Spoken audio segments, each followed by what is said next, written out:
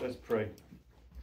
Father, we love you and praise you, worship you as our God and our Savior. We thank you, Father, as always, for your great love for us, for your desire to know us, for your desire to bring us into your presence in the death of Jesus so we can know you, experience you, walk with you, talk with you, and just have the awesomeness of being with you.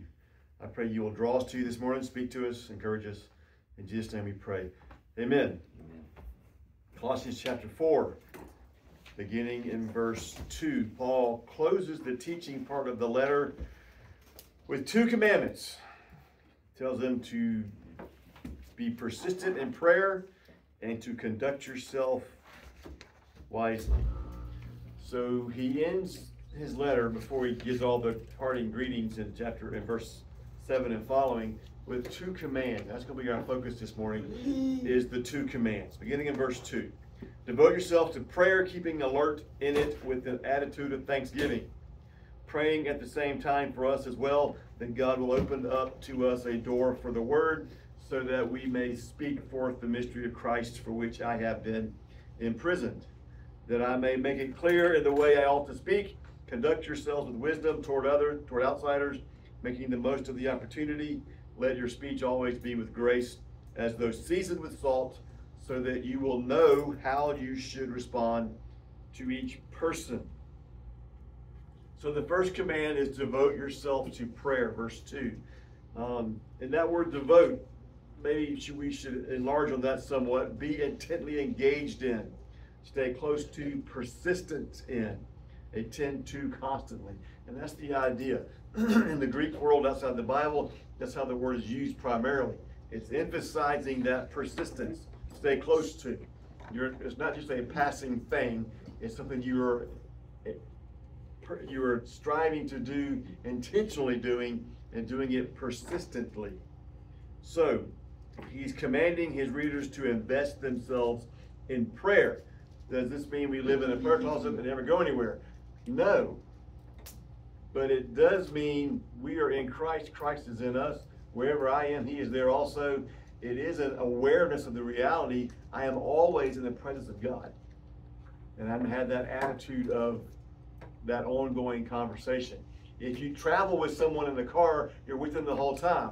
And you will talk off and on throughout the drive. Well, in life, it's somewhat similar. I am always with God. He's always with me. And I'm always aware of that fact. And my attitude is that fact. I'm always in speaking distance with God, if you will. So, devote yourself to prayer. Be persistent in prayer. Well, the obvious question becomes, what is prayer? I mean, he's telling me to do this almost all the time, nonstop. What is prayer? If I were to ask people to define prayer, we may get multiple different answers. Prayer is a term that's used in most every religion, Muslim, Hindu, Catholic, everything uses the term prayer. Prayers to their God. So what is prayer? You start to think about what is prayer. Well, most people might associate prayer with the blessing before you eat. That's the end of it. Or maybe prayer is, if you have a need, you ask God to take care of it. That's prayer. Prayer is asking God to intervene. Prayer is giving God a list of things that I want him to take care of. Either somebody else's problem or my problem, something along those lines. I saw a church sign once off I-10 that said, prayer is a wish cast toward heaven. I'd like to meet that pastor and slap him. And what a horrible statement to make about prayer. No, we're not wishing for anything. But think about it. When we think about the term prayer, is it not most often associated with a list of things we're asking God to do and take care of? It's all about so-and-so is sick, be with them, heal them. So-and-so has financial needs, help them find solutions, provide for them. The storm just went through, pray for those affected, by all means do. We have lunch coming up, by all means pray for God's will be done. But we associate prayer often with lists of needs that we're going to ask God to take care of. So we think about praying all the time. So I take my prayer list wherever I go, and I'm always praying through my prayer list. Is that what Paul's saying? No, because in reality, that's a very small part of what prayer is. Yes, it's praying for God to intercede, but that's not the primary function of prayer. That's a small part of what prayer is. Unfortunately, I think in our culture, though, that is all people associate prayer with, is asking God to fix things. Going to the fixer to get it fixed so everything will be all right. That's a small part of what prayer is. So what is prayer? Prayer is a personal, intimate conversation with God. Well, you think about prayer when it's done in public. Some folks pray in the King James language. So you think prayer is this formal event where you have to speak formally and use big words and whatever else. And that's not what prayer is. 95% of prayer or more is your personal, quiet time alone with God. It is that personal time you spend alone with Him. You've heard me say before, prayer is your relationship with God. It's not always going and asking Him to intervene.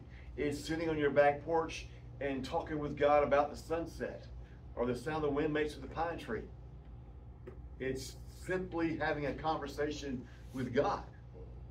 It may include, I'm hurting here, help me, yes. It may include, my marriage is just not happy anymore, help me, yes.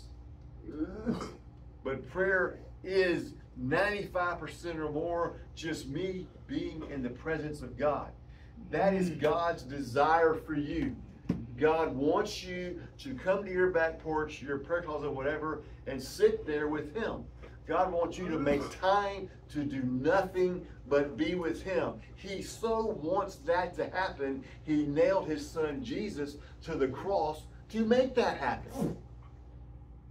Without Jesus, I am a sinner, and that sin barrier separates me from God. Through His death on the cross, He removed that sin barrier, and when I come to Him, He removes my sin. He cleanses me, purges me, makes me holy like He is holy, righteous like He is righteous, and now I am able to come literally into the presence of God and sit there with Him. In His presence, face to face.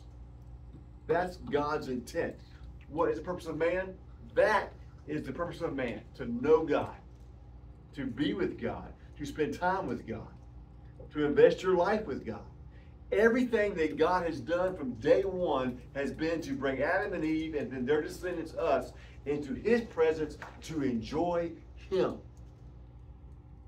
Think about that for a minute. We are able to enter the presence of God Almighty, sit down and talk with Him like we do with each other. Don't forget He's God. The reverence should still be there. But when Jesus said pray, He said pray like this. Our Father, not our great God Almighty, our Father.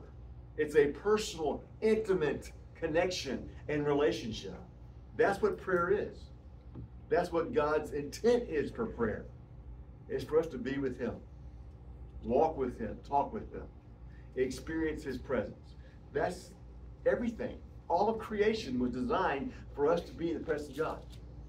All of eternity is designed for us to be in the presence of God. He wants your company. Think for a minute. Who on earth would you really, really like to go be able to sit down and talk to? Taylor Swift?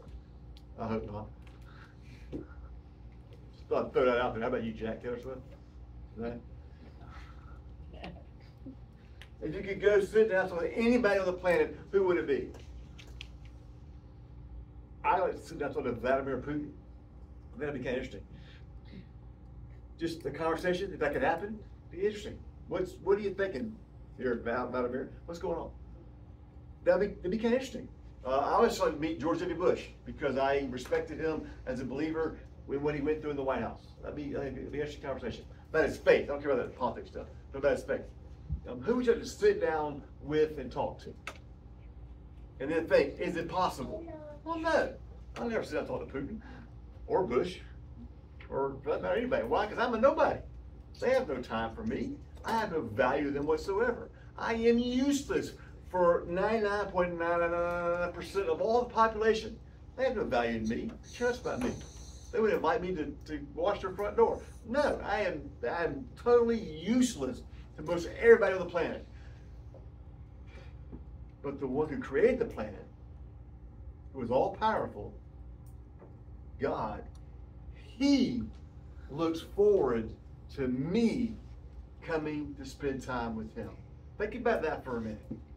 Who looks forward to spending time with you? God so wants to spend time with you, he sacrificed Jesus on the cross to make that happen. That is prayer. Paul is saying, be diligent, persistent in your prayer life. So what Paul is saying, this command is, be diligent, be persistent in your relationship with God the Father made possible in Jesus. That's a great command to close with. Spend time with God. God has made it possible for you, nobody, to be important to him and to sit on your back porch, front porch, whatever works for you, and be alone with him. That's the point Paul's making. Be diligent in your prayer life. Be diligent in your relationship with God. But what greater statement to make to any believer as far as a command or encouragement? Man, spend more time with God. Grow that relationship. He continues in verse 2, keeping alert in it. I'm always in the presence of God. Live like it. I'm always in the presence of God. Think like it. I would never curse out loud. But do I curse in my head? Who's in my head with me? God. Why would I only curse in front of God? That makes no sense.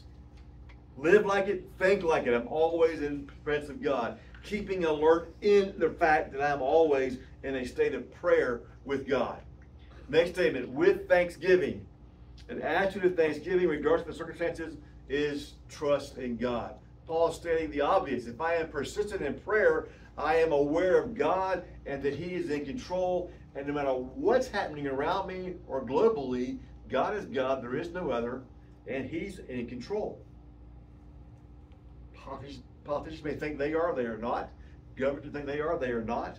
God is in control. It's hard to panic when I'm standing in God's presence. Is it not? So if I am actively persistent in my prayer life, my relationship with God, it's going to be real hard for me to panic about anything. I know most things are maybe a few seconds of, oh my. But then if I'm in that state of prayer, it's like, oh my, oh wow. What's God going to do with this? Even though it might be painful or shocking. So always the attitude of thanksgiving, understanding, acknowledging God's got this. He's in control. So what does this mean for you and I? It means this, say, my job is lousy, my neighbors are awful, my marriage sucks, my kids are lousy. Whatever it means for me, if I am persistent in my prayer time and in my prayer life, and I'm seeking to be in God's presence, he will change me. You with me? Your spouse is lousy. Take it to God, and he will change you. Because you're the one going to him. Yes, you pray, speak to my spouse as well, but God's going to work on you in your prayer time. Your job is lousy. Take it to God. He will change you. Politics are destroying this country. Take it to God. He will change you. You see, we began prayer idea with go to God, ask him to intervene and change what we're requesting him to do. But in reality, when I go to God and invest my time with him, he's probably going to start with changing me, regardless of what my prayer request is. He'll begin by changing my heart, my attitude, my outlook. And think about it. If you're praying, well, marriage is a great example, about your marriage, God, please tell her what's going on. Or him, whatever. Isn't the better thought, God, tell me, what am I supposed to be doing in this situation? How do I respond in this situation? So if I'm diligent in my prayer life, no matter what I bring before God or I'm experiencing in life, God is there and he's going to work with me, through me, in me, to lead me through it as he wants me to experience it. Basic. Paul then asks, talking about prayer, to pray for him. Paul's prayer request. Note, while Paul makes his prayer request, he is in prison waiting to see Nero, which is not a good thing because Nero hates Christians. He burned them to keep his garden lit at night. He was an awful emperor. So Paul's waiting to see Nero in prison. So his prayer request is that I escape. No. His prayer request is that God will open a door, not for escape, but for the word, so that we may speak Christ. Paul wants more opportunity to share Jesus with those around him.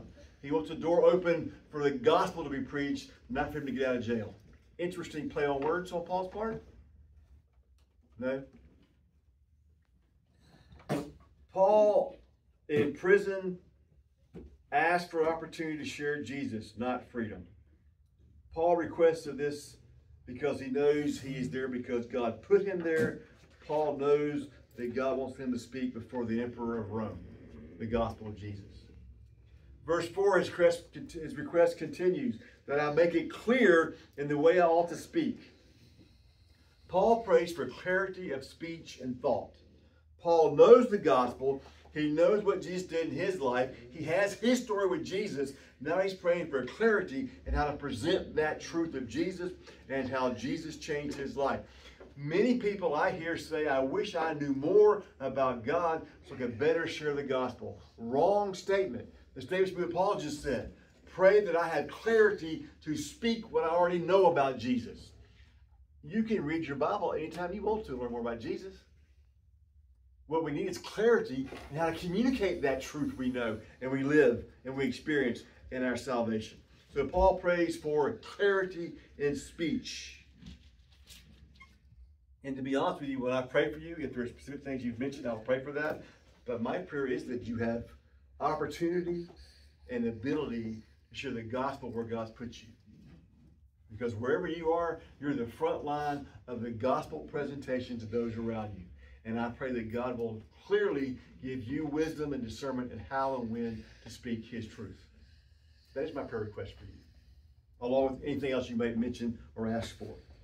The last commandment, conduct yourselves, verses 5 through 6. Conduct yourselves with wisdom toward others. Think before you act or react.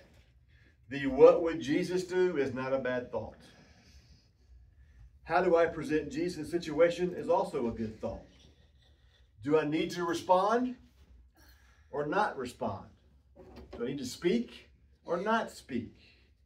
With wisdom toward others. And I think the older I get, the thought I have the most now is, do I need to respond? They're wrong. Do I need to tell them that? Do I need to correct them? Do I need to say anything? Do I need to let them know they hurt my feelings? Or just eat it and go on? How can I best communicate Jesus in what's happening? With wisdom toward others. Conduct yourself with wisdom toward others. And it probably is, most of the time, the best response is, shut up and sit down. Making the most of the opportunity. God put you in that situation for a reason. And that reason is Jesus. Wherever I am, any time of day, God has put me there. And the primary reason I am there is for him, his purpose, his glory, either in me or for me sharing Christ with those around me. Make the most of the opportunity in representing Jesus. Fate, coincidence, chance, none of that really exists. God is in control, and he will put us where he wants us for our good and for his good and his glory, and for us to be a testimony for him. Let your speech always be with grace, seasoned with salt. Grace is defined by Jesus. His death on the cross, this is grace. Our speech is to have the same grace, forgiveness, love, and mercy as Jesus had on the cross. Our words can set or change the circumstances. If I respond in grace, it should have a positive effect. May not, but more likely it will. The term seasoned with salt, seasoned in the perfect tense, which is state of being. So salt preserves, adds flavor. That should be our words to others. Salt is obvious. If salt's missing, it's obvious. Fries with no salt are bland. Popcorn with no salt is paper. It's gross. If we leave off the seasoning of salt, they're going to know that. That's the point. They'll miss the grace part of our statement, or the love, or our concern. All they will see is the bland part, or the judgment. So seasoning with salt is a great word picture. It makes a difference when we have the grace presented in the correct way. Because I can't present grace judgmentally. It ceases to be grace, but it started that way. So you will know how to respond to each person. The word know, perfect tense also, as believers, we know how to respond already. We always know how to respond. It's in love. It's in grace. It's in mercy. It's in forgiveness. Because that is Jesus who we represent. God put us where we are for an opportunity to share Jesus. Make the most of the opportunity. Wherever you are, whatever's going on, make the most of the opportunity to share Jesus. Let's pray. And Father, I pray you will draw us to you, open our eyes to the reality that you are God, there is no other, and give us, Father, wisdom and discernment in being your people where you placed us to represent you. And I pray, Father, we will faithfully look for opportunity to share Jesus, to share our story that you put in us in Jesus, to share our love for you, Father, and your love for us with those around us. In Jesus' name we pray. Amen. What are we doing?